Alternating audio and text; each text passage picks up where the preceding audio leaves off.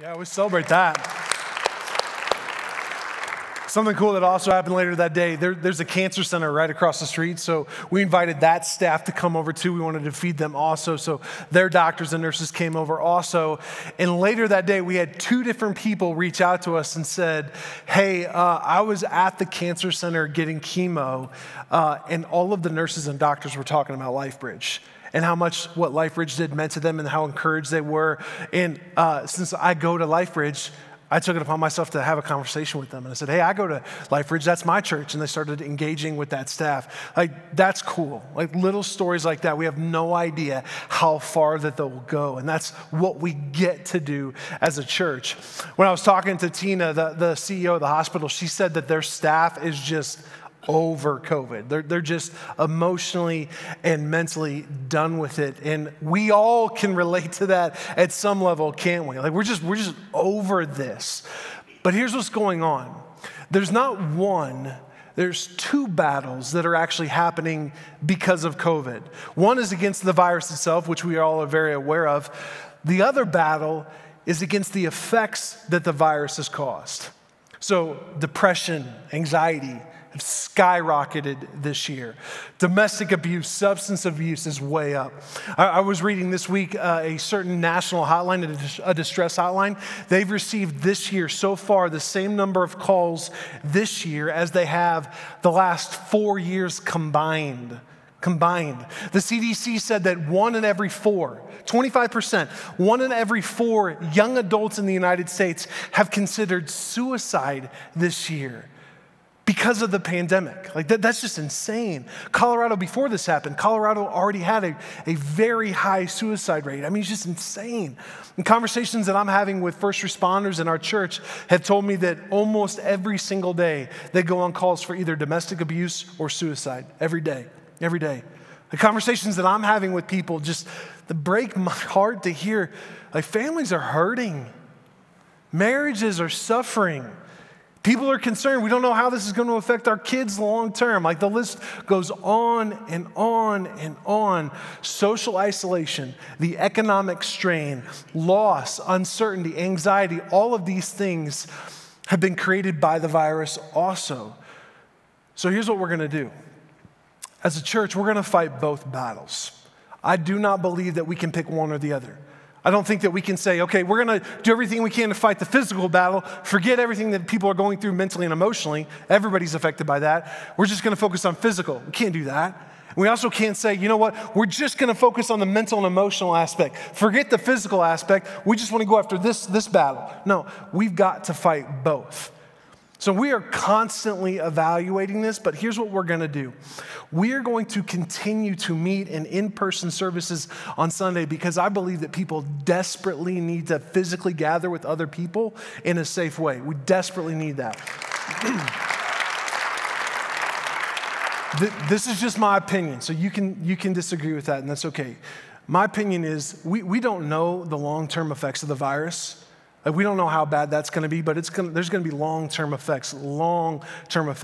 I believe that we've reached the point where it's now just as dangerous not to gather. I think we've reached that point. We're there. So we know the worst thing that we can do physically with the virus right now would be to get a few thousand people and cram them all into a very small room, nobody wearing masks, hugging each other. We know that's the worst thing we could do physically right now. That would be dumb.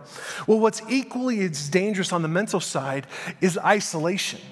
Like, when there are periods of prolonged stress and anxiety, times of uncertainty, economic strain, loss, like what we've experienced this year, the worst thing you can do in times like that is to isolate people. Like, the virus is very real, and we want to take that seriously physically, but we also need to take seriously what's happening to us mentally and emotionally. We're all being affected by that. One of my absolute heroes of the faith is a guy by the name of Dietrich Bonhoeffer. He said this, that the physical presence of other believers is a source of incomparable strength and joy for the believer. So Christians gathering together, physically together, is a source of strength and joy that we cannot compare. I believe that is more true right now than it ever has been in my entire lifetime. We need each other. I need you. I need you.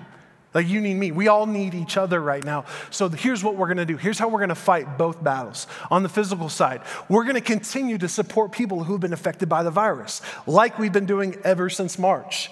We're going to look for ways to encourage and support our healthcare workers and our first responders, because those men and women are heroes. And if that means we need to go cater more food trucks and write more handwritten notes, that's what we're going to do. If there's other ways that we can serve and opportunities we have to support, we're going to do those things too. We're going to fight the virus physically by adhering to the CDC guidelines. Man, while we're here, we're going to wear masks. We're going to distance. We're going to clean before and after services. Everyone that's come here so far since we've started services back up in the building, y'all have done a great job with that. We're going to continue to keep the numbers in this room small like they are so we can spread out. We even have other venues on our campus right now ready to go if we need to spread out even more. And we want to do that outside too. When you're around outside, man, wear a mask when you're around other people. If you are sick or you have symptoms, just stay home. Like, don't go to the grocery store. Don't come here. If you need to go to the store, we have a massive church. Call. We'll have people go to the store for you. People would love to serve you in that way. We want to continue to fight it physically. Here's how we're going to fight it on the emotional side, on the mental side. We're going to continue to check in on people. We're going to continue to encourage people. Check in on the people that you know. Don't just assume that everything's great. You know, we do a great job wearing masks. I mean, pun intended. We do a great job wearing a mask, saying to everyone, everything's great. Everything's great, when things aren't necessarily great. Just because you think people are doing well, they might not be doing well. Check in on them. Randomly encourage people in your circles of influence. Encouragement is the mental vaccine for COVID. It's the mental vaccine for COVID. Man, send somebody a text message with a specific encouragement. Send them something on social media. Call them. Write them a handwritten note. Be so overwhelmingly generous with encouragement. The other thing we're going to do to fight the mental aspect of this battle is we're going to gather in person so that people don't have to experience isolation all the time and can gather physically together. One of the things that we should be very, very grateful for in this season is technology.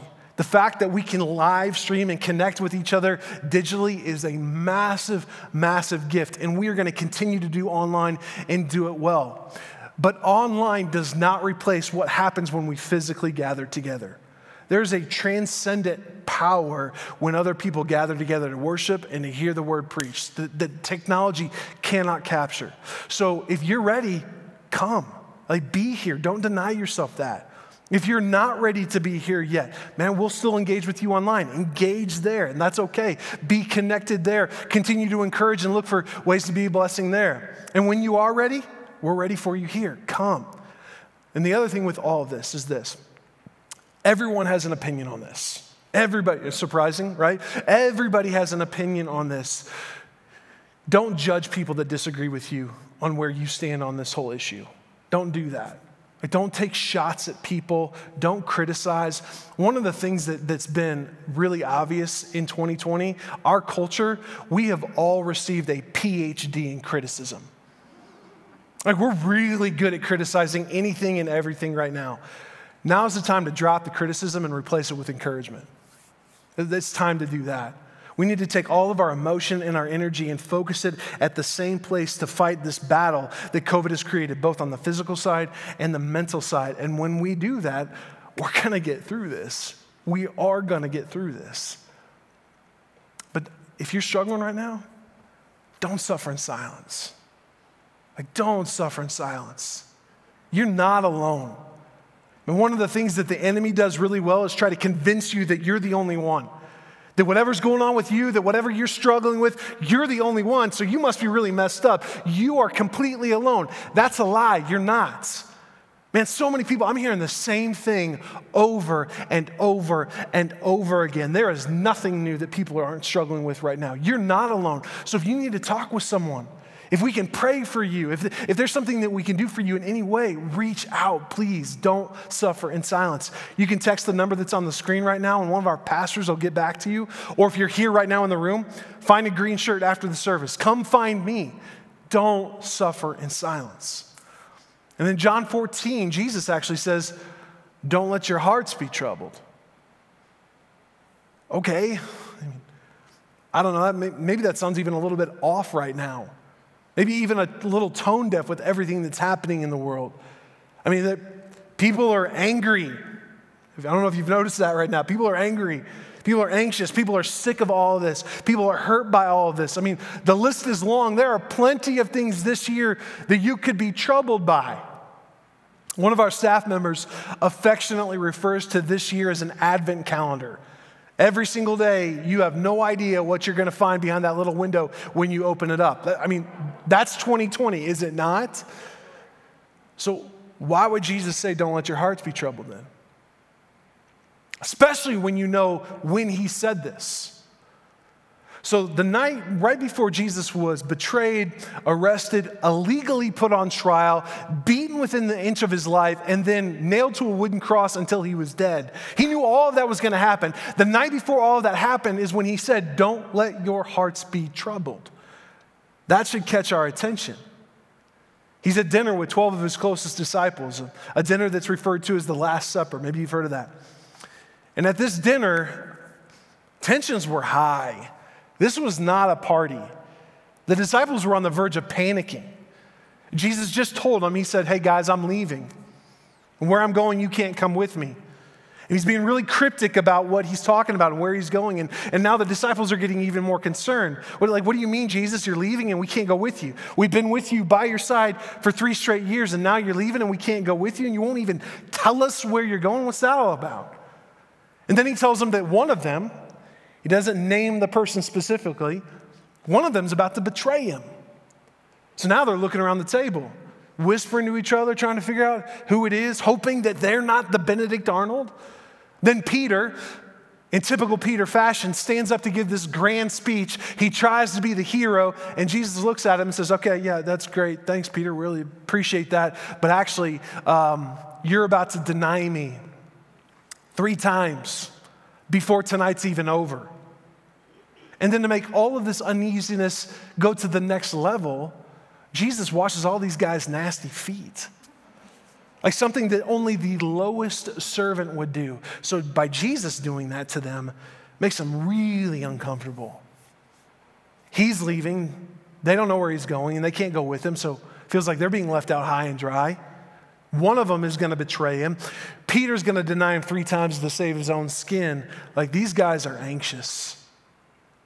This is not going the way that they planned. They had something completely different imagined. These guys left their hometowns. They left their businesses. They hooked their wagons to Jesus, and now it's going completely different than what they originally imagined. So they're troubled. They're troubled. And Jesus says, don't let your hearts be troubled. Why? He says, don't let your hearts be troubled. Trust in God. Trust also in me. There's more than enough room in my Father's home. If it were not so, would I have told you that I'm going to prepare a place for you? When everything is ready, I'll come and get you so that you'll always be with me where I am. Enough room in my Father's home. I'm going to prepare a place for you. Do you know what he's talking about? Heaven.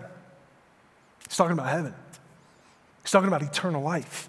He's talking about what's coming for everyone who follows Christ. He's talking about how he's going to come back and get you.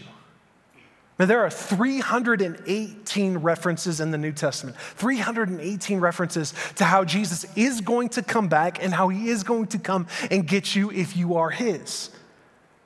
This is not a glossed over subject. This is a focal point of the Bible that if you are a follower of Christ, you have eternal life right now. And Jesus is talking about this right before he's crucified. He's talking about this when his friends are stressed out. They're anxious. The reason why there are so many references to this in the Bible, the reason why Jesus is talking about it with his friends who are about to freak out is because the reality of heaven is medicine for a troubled heart. The reality of heaven. That's medicine that we need when it feels like the world is just burning to the ground. This goes back to the whole temporary perspective versus an eternal one like we talked about a couple weeks ago. If I have a temporary perspective, if this life is it, if this is it, then the lows of a year like this, they're borderline unbearable. But if my perspective is eternal, if it's eternal, then I can go through a year like this and still have peace. It doesn't mean that I won't experience pain. It doesn't mean that I won't be stressed out. That stuff's going to happen. But it means I can go through a year like 2020 and still have my hope intact. My pain is what is temporary, not my perspective. So if you are troubled, if you're suffering, if you're struggling, and all of us have been at some point this year, probably most of us are still right now. We don't have to lie about it. We can just be real and authentic and honest about it. If you're troubled, remember heaven. Remember heaven, because it's comforting to know that all this turmoil, that all this uncertainty, that all this loss and this stress and this anxiety, all of this is temporary. It's comforting to know that your final reality is heaven. It's eternal life if you trust in Jesus. He says, trust in God, trust also in me. He equates himself with God again right here because Jesus is God. He's saying, guys, I'm preparing what's coming next. I got this. You can trust me. I'm working way ahead. Everything that you're experiencing right now, it's all temporary. It's got an expiration date. What's final for you is your eternal life in paradise with me, what you were created for. You can trust me. Heaven, the reality of heaven is medicine for a troubled heart only if you trust Jesus. That's it. Do you trust Jesus? And I know this year has been scary. And maybe you're wondering if you or a loved one is going to get sick, and that's unnerving. I know many of you have lost a job, and you're not sure what's next for you or your family. I know many of you are just angry about what's happened this year, all of the different things that have happened this year. I get it. Me too. But if your trust is in Jesus, like he's saying, that means that whatever happens in this life is the closest that you will ever come to hell. Hell sparks fear. Heaven gives fuel. So if you trust Jesus, let heaven fuel you. Don't let what feels like hell right now, don't let that scare you. Jesus is saying when everything's going down, hey, just remember, keep looking up. The reality of heaven is medicine for a troubled heart. And then he keeps going. And you know the way where I'm going. No, we don't, Lord, Thomas said. We have no idea where you're going, so how can we know the way? I love Thomas, man. That's just straight up. He's just being real. He's like, man, what are you talking about, Jesus? The way? I don't know where you're going. How could we know the way? We don't have directions at all. Can you help us out here, bro? We really appreciate that. The reason why this isn't computing for Thomas or the disciples, the reason why we can struggle with this too, is because the disciples, and often we do, have the wrong train of thought, completely thinking about something different than what Jesus is talking about. Thomas thought that the way that Jesus is talking about, he thought that it was an actual physical road, and the directions were not coming up in Google Maps for him. Or he thought it was some kind of religious checklist that he had to accomplish. Like, I gotta do these religious things. I gotta check all these boxes, which is what he would have been taught his entire life. If I do these things, if I accomplish this stuff, if I'm a good person, if I live a good life, that's what you're talking about, right, Jesus? That's the way to eternal life? We think the same thing too, don't we? It's so easy to think that I've got to be this super religious person. And if I'm this super religious person, I can't ever screw up, because once I screw up, then I got to start all over again. I got to earn my way all the way back to having that comfort of knowing that my reality is heaven. I got to earn that all back. It's so easy to believe that how I perform in life, what I do or I don't do, will determine my salvation, will determine if heaven is my reality. It's so easy to fall into that. And if that's what you think, if you think that your eternity is based on how you perform in this life, you're going to be one of the most anxious people there are. Because what you've done is you've made yourself your own savior. You got to save yourself now. You've made yourself the way. And the reason why we do that is because we can control that. If I'm the way, I can control that. If the way is someone or something else, I don't like that. I don't have any control over that. If you think you got to check a bunch of boxes, if you have to live this perfect life, if you are your own way to eternal life, to salvation, to grace, then you are just asking for more stress, more anxiety, more depression, more fear, because you got to save yourself now. That's not what Jesus is talking about. That's not the way. So then a very real honest question that we all need to ask ourselves is then, like Thomas, do you not know the way? Do you not know the way? Last month, we were in Zion National Park in Utah, which is one of my favorite places on the planet. Love it. My favorite hike there is Angel's Landing. Anybody here done Angel's Landing? Yeah, there's a couple people. All right, a couple people done Angel's Landing. Beautiful hike, incredible. The view from the top of Angel's Landing is one of the most beautiful views on the entire planet. But this hike is also pretty dangerous in some spots. There's parts where the trail it's only a couple feet wide and it's 1,000 feet straight down. Like you fall, it's game over. And there's been people that have died on this hike. Now, I've done this hike a few different times, but when we were there in October, I wanted to bring my 2 oldest kids with me because 1, I thought they could handle it, and 2, they really wanted to go. So they had never been on the hike before. They don't know the way. Even though the top is amazing, they have no idea what to expect on this hike.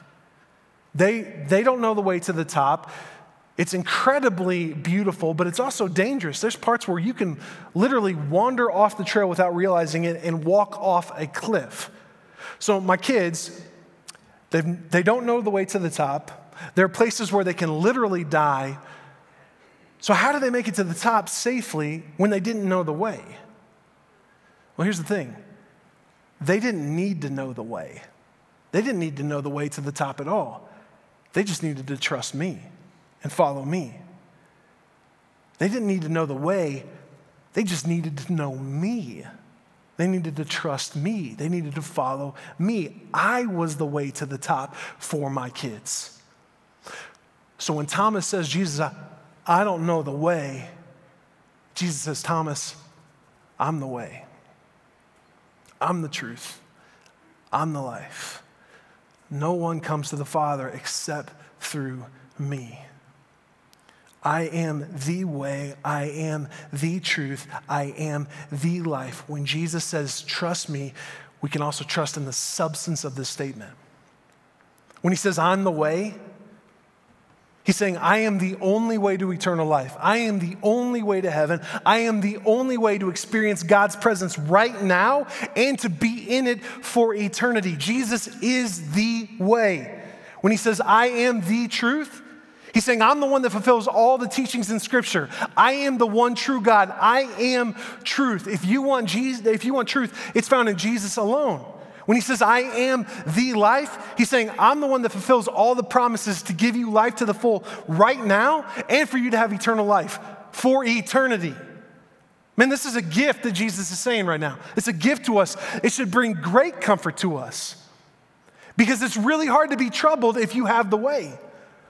It's really hard to be troubled if you have the truth. It's really hard to be troubled right now, even though things are bad, if you have eternal life. So no matter what's going on with you right now, like what you've been through this year, what's happening right now, whatever's going on inside your head, take comfort in the fact that you don't have to wander and try to figure out what the way is anymore. It's Jesus. You don't have to stand on uneasy ground that lacks truth. You don't have to worry about a temporary life that could be gone at any moment. Jesus says, I am the way, I am the truth, I am the life that you are meant to have. You just got to trust me. You just got to trust me. And maybe the exclusivity of that statement is hard to swallow. Matt, you're saying that Jesus is the only way? Is that what you're saying? That he's the only way to eternal life? He's got the corner on truth? Is that what you're saying? Because that seems way too exclusive. Is the exclusivity of Jesus and what he's saying, is that a barrier for you? Because a lot of people struggle with this. Because that means, like, are we saying that all of the other claims for truth and a way to eternal life and that they can provide a way, claims from other religions or other ideologies in the world? What Jesus is saying right here, the exclusiveness is saying that those claims aren't true. Is that what Jesus is saying? Yes. Yes, that's what he's saying. And I can say that with humble confidence, that he's it. There's no other way. And that also should be a great comfort to us. Here's why. Jesus is exclusively inclusive. He's exclusively inclusive. Here's what I mean by that. What Jesus is saying, what the entire Bible teaches, is incredibly exclusive. It's incredibly exclusive. But it's entirely inclusive in that it's for everyone. It's for you, it's for me. Jesus offers it to everyone. We don't get to customize the truth. We don't get to form it to our own personal preferences. That's not what it is. Jesus says, no, this is it right here. Here's the truth, here's the way. But I want it for you. That's a gift. That we don't have to wonder, is it this way, is it that way, or can I mold it to this, can I make it this? No, it's this. It's a gift that it's only one way. Let me break it down like this. If you asked me for directions on how to get to my house, Matt, how do you get to your house? And I said to you, you know what? Just go whatever way you want. Just go whatever way you want. Well, you're not going to end up in my driveway, and you're going to look at me like I'm a jerk or I'm stupid. What do you mean go any way you want? If you just go any way you want, you're going to end up in California or Colorado Springs or Canada, Kansas. I'm just kidding, Kansas people. We love you too, right? If I say just go any way you want to go, you're not going to end up in my driveway. You're going to end up in who knows where. My driveway is on one specific street. I live on one street. And if I really care about you, I'm going to tell you what street that is. The exact same thing is true with Jesus. Even though I live on one street, man, there are an endless number of ways that you can get to my driveway. You can get to my street. You could go 66 or 119. You could go up and down I-25. You could take a bunch of different back roads that would get you to my street. The same thing is true with Jesus. He is one street. He is one way. But he will use all different kinds of roads to get you to that one way. The way that Jesus got a hold of me is different than the way he'll get a hold of you. The way he got a hold of me is different than my wife's or friends of ours or people in this church. Your way, how Jesus will get a hold of you and bring you to his street, is completely different than everybody else's because you have a story that's different than everybody else's. Jesus uses all kinds of stories to bring bring you to him. I mean, the Bible is littered with different stories, completely different kinds of people, all brought to Jesus. He will use your story to bring him to you, but he's the one way. That exclusivity should bring great comfort to us because he's offering it to everyone. And now we don't have to wonder what the truth is. Is it this? Is it this? Is it this? Who knows? No, it's this. Jesus, that's the truth. You don't have to wander around hoping that you end up in my driveway somewhere. No, here's the way. Here's the street. That's a gift. There was a 15th century author and theologian named Thomas à Kempis, and he said this about John 14:6. He said, without the way, there is no going. Without the truth, there is no knowing. And without the life, there is no living. Because of the exclusivity of Jesus, you can now walk through this life knowing the truth and knowing that your life is full now and has eternal life to it also. That's a gift. So if you're struggling right now, remember that the reality of heaven should be a great comfort to us, especially in a year like this. Man, when things are down, let's focus on what's coming next. It should give great joy, great comfort, great peace. It doesn't mean there won't be stress or pain right now, but man, we've got something so much better coming. So much better coming. That means you don't have to have it all figured out. You don't have to have yourself put together all the time. You don't have to know how to navigate all the lows and the highs of this life. You don't have to know the way through crisis. Jesus is the way. You just need to know Jesus. You just need to know Jesus. So the question for you is, do you know Jesus? Do you know him? Jesus, thank you so much for exclusive truth. So we don't have to guess. We don't have to wander around aimlessly. We don't have to get unnecessarily hurt. There's so many lives out there that hurt. Thank you for being the way. Thank you for being truth. Thank you for giving us life when we don't deserve it, when we haven't earned it. But I pray that you would give us the confidence and the courage and the joy to continue to follow you, that we would seek after you, that our lives, everything about our lives would be focused on you because you're the way. We love you. We're thankful for that. It's in your precious name we pray.